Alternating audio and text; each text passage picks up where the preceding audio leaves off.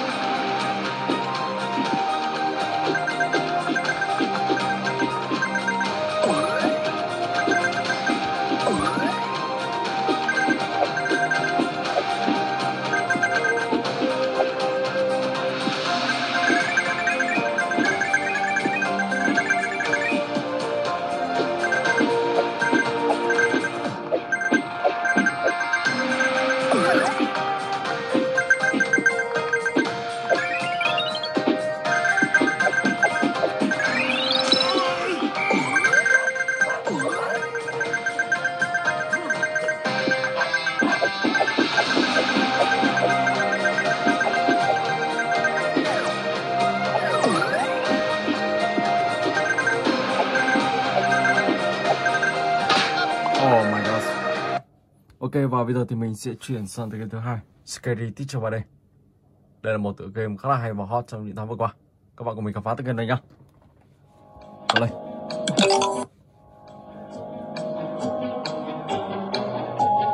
Chapter 8, let's go. Team Missimble, Grilling, Rose Line. Vào đây.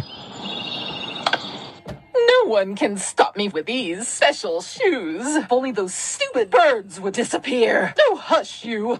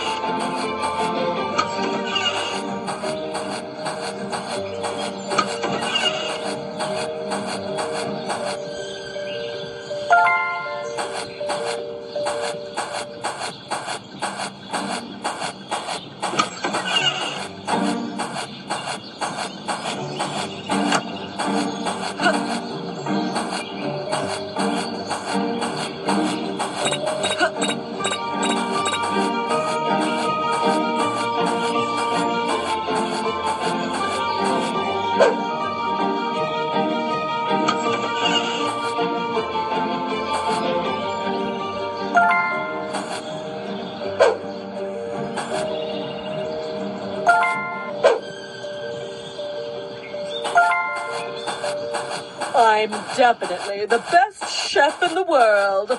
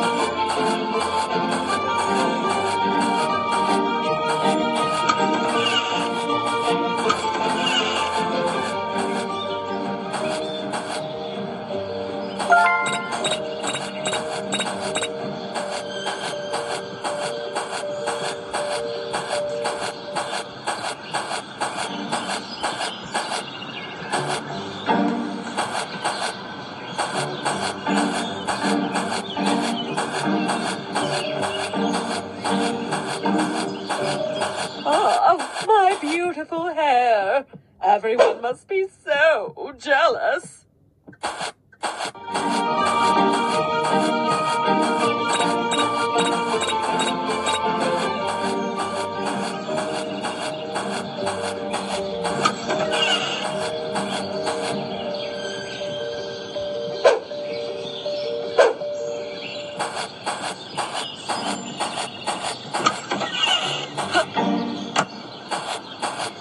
Let's go. Try go.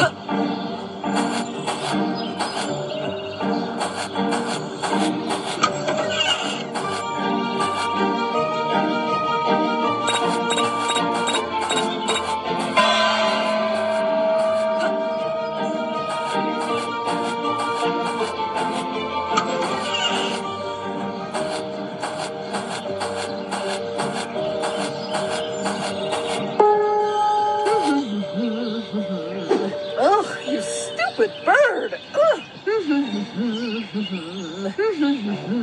Oh, you stupid bird!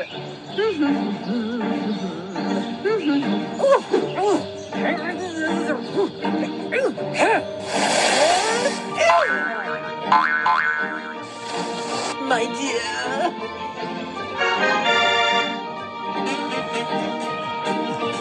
Ok, và bây giờ thì mình sẽ chuyển sang tựa game thứ ba, Dispatch You.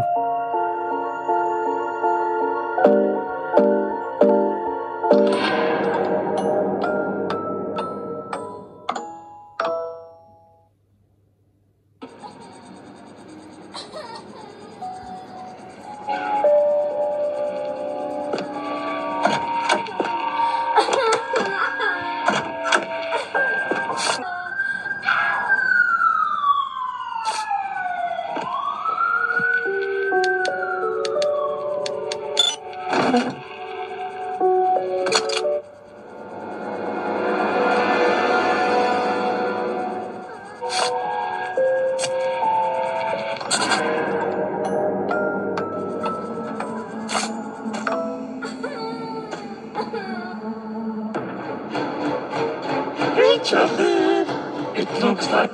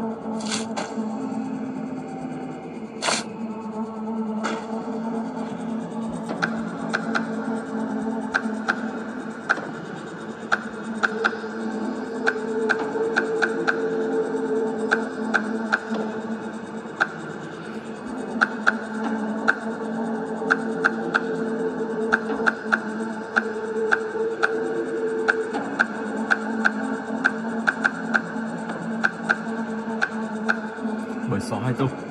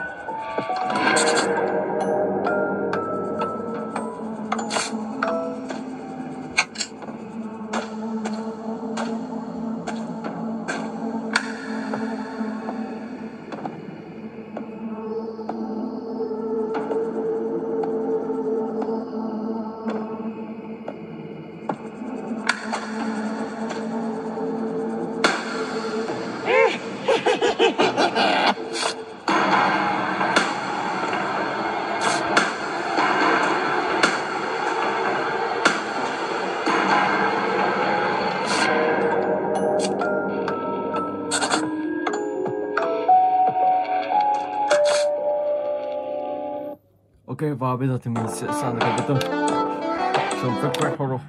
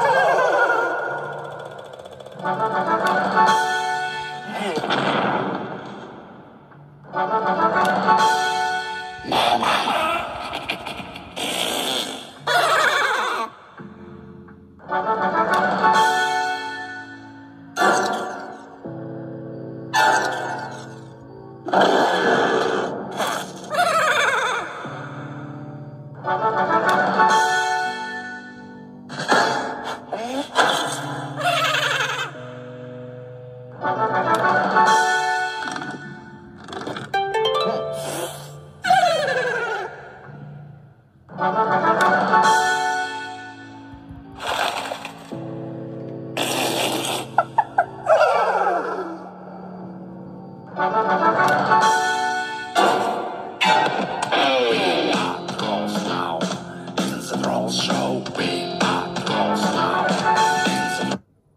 và bây giờ thì mình sẽ chuyển sang tựa game thứ 5 là Lazaretto. Let's go. Đi ra món cây.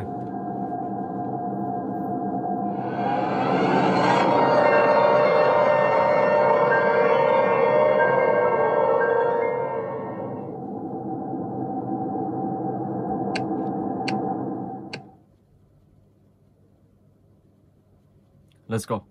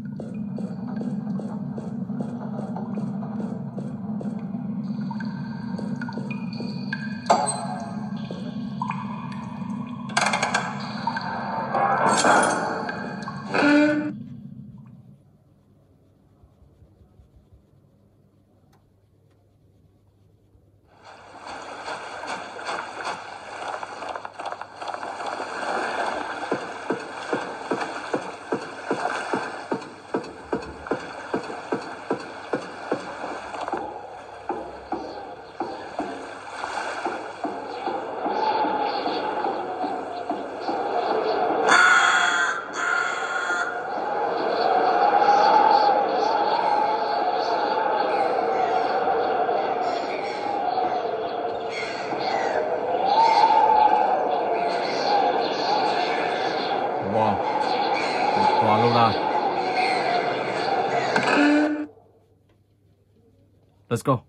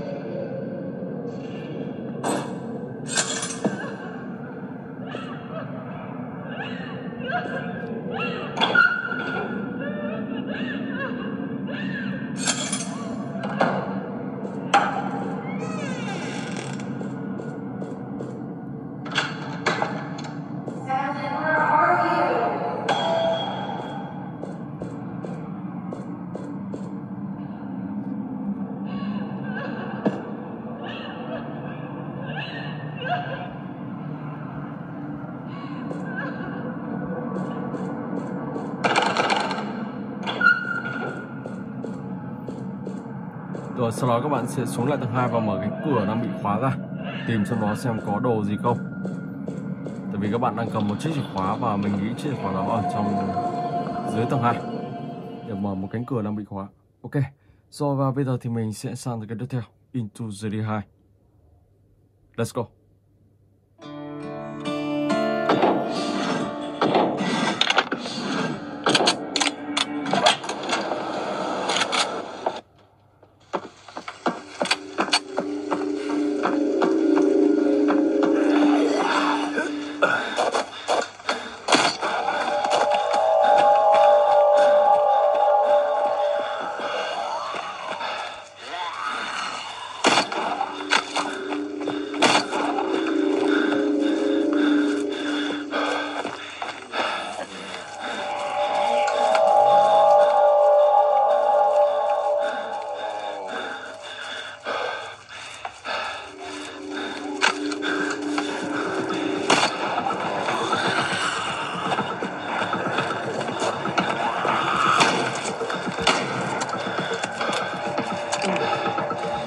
Oh my god.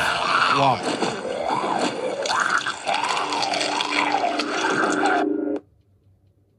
Lại là. Rồi vào đúng lúc thế đạn cho nên không làm gì được. Ok.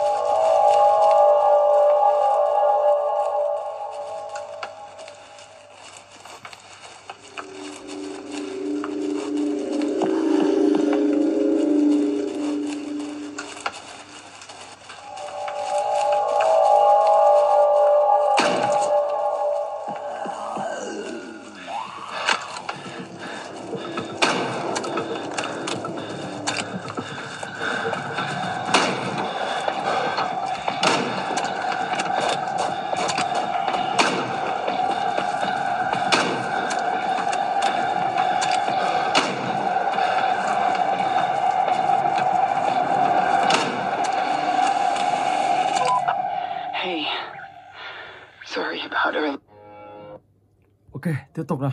Fly đây giờ 13.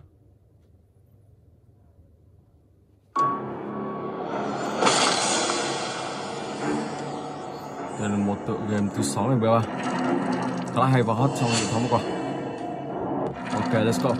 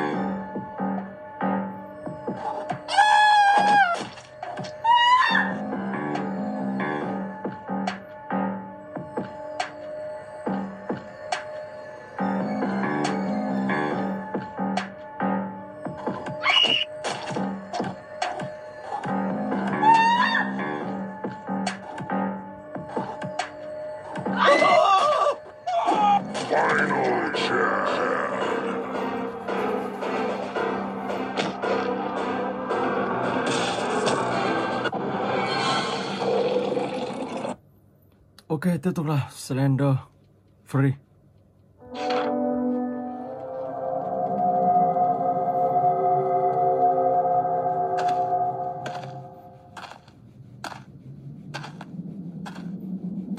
Wow, gần đây có một bức. Mình sẽ đi vào đây. Ở đây các bạn sẽ phải tìm kiếm tất cả 8 bức hình. Bức hình đầu tiên.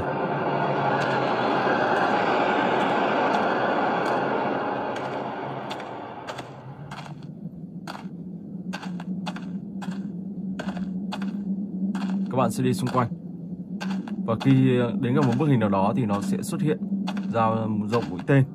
Vào đó thì các bạn sẽ tiến gần và lấy những bức hình còn lại. Ok. Đi lại xem.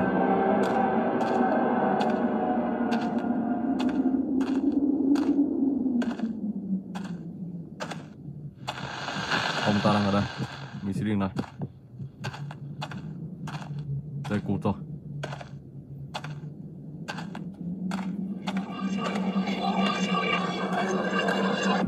Bình thứ 3. Oh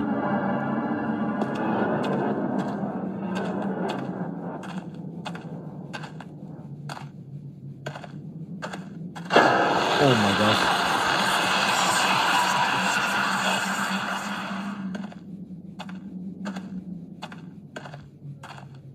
Khi các bạn đến gần mà ông ta ở ngay sát các bạn thì các bạn phải quay đi thật nhanh, nếu không thì ông ta sẽ càng tới gần hơn nữa và lúc đó các bạn sẽ bị ông ta bắt ngay.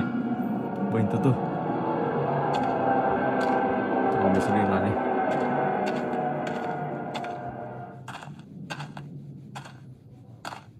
Tiếp tục đi này.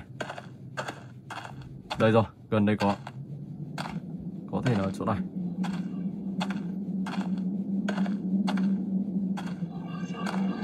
Bình thứ 5. Đó, cứ như thế các bạn sẽ tìm kiếm 3 hình nữa là các bạn sẽ hoàn thành được game này và thoát khỏi sự đeo bám đuổi của Slenderman. Rồi ok, và bây giờ thì mình sẽ chuyển sang tới game tiếp theo, đi Spike One.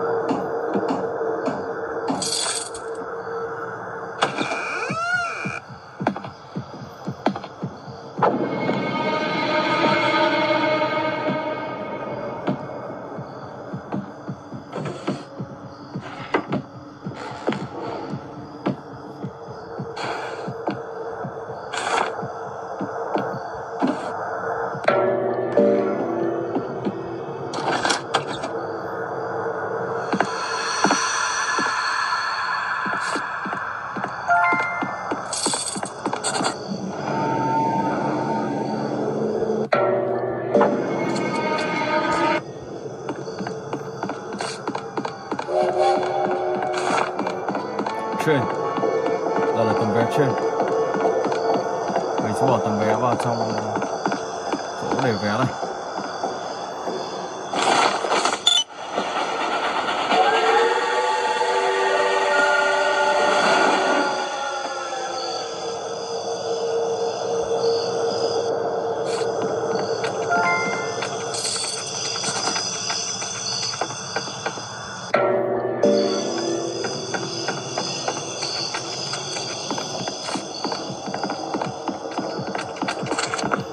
chết rồi, bị toàn phát hiện rồi. Chuồn thôi.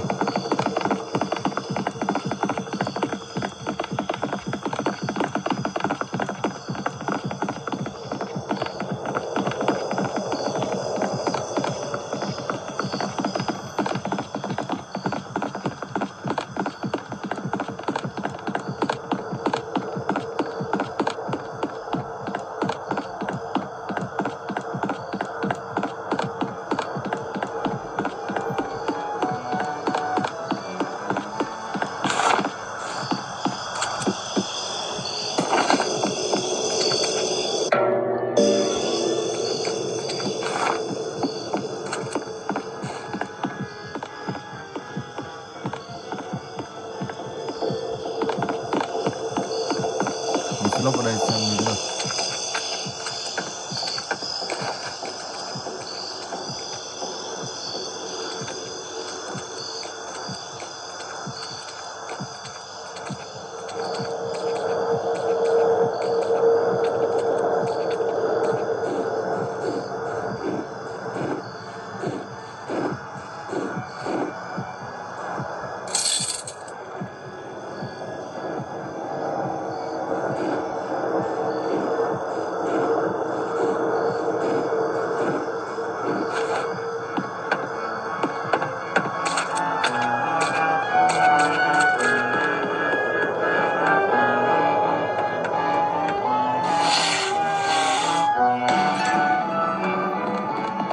Oh my god, wow.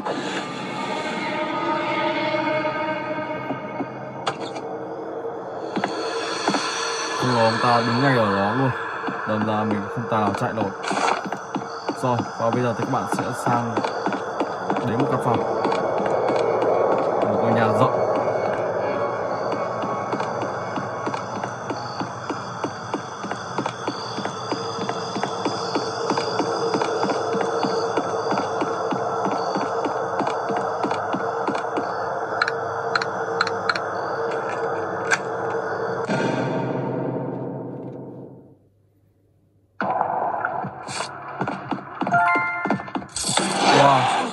Bắt lần thứ hai đó, sau đó các bạn lại quay về căn nhà đó và lúc đó thì các bạn sẽ tìm một chiếc chìa khóa và mở cánh cửa ở căn nhà này. Theo đó các bạn sẽ hoàn thành được phần tiếp theo.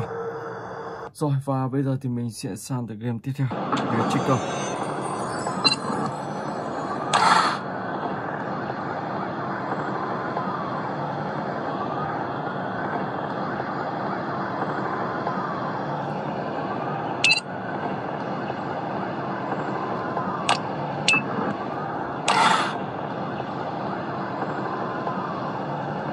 Sự chuyển cái nào đây?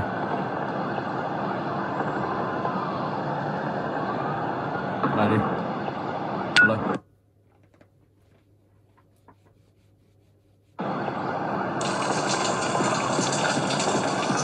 Wow.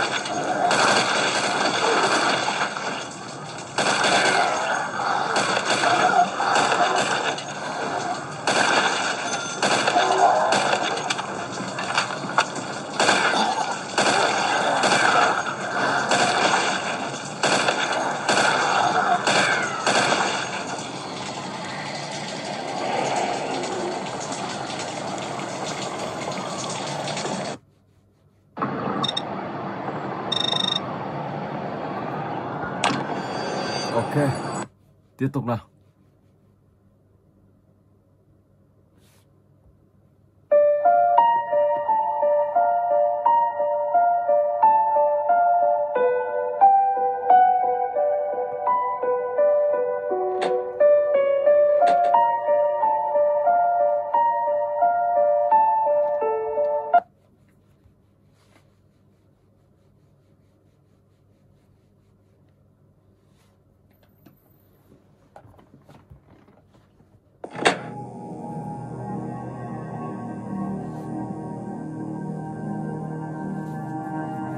Just someone. Let's sit down.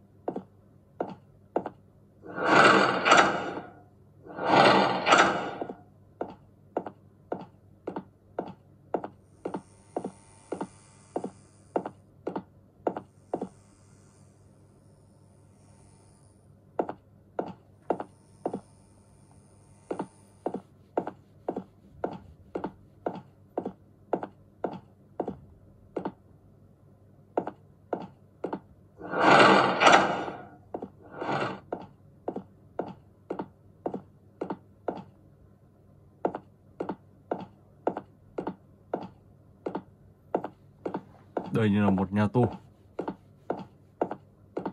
Đúng hơn nó là một nhà tù. Wow. Wow, không hiểu sao hai vợ chồng lại ở ngay đây. Oh my god.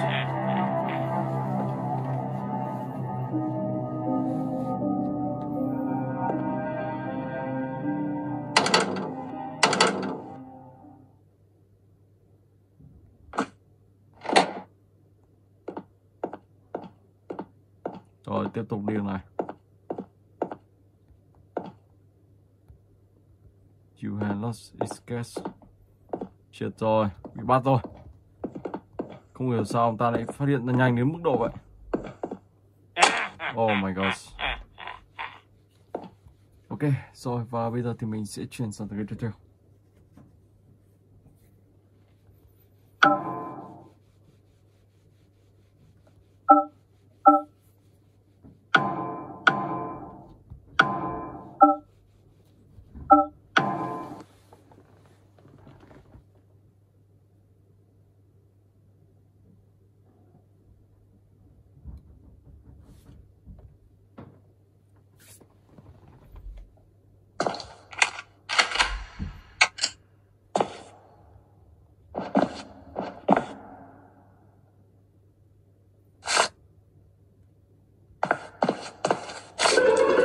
Wow, quái vật.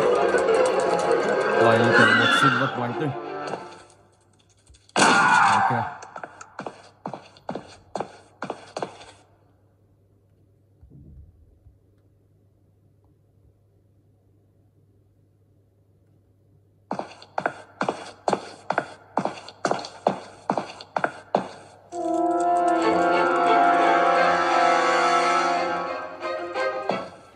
Кажется, придется прыгать.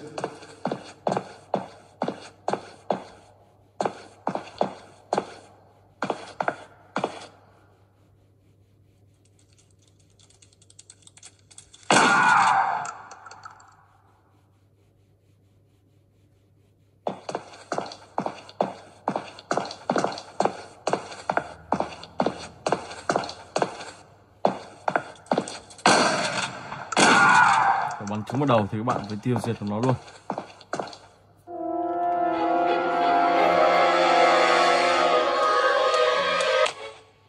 Và đây thì sẽ sang phần tiếp theo. Và phần tiếp theo này các bạn sẽ làm nhiệm vụ.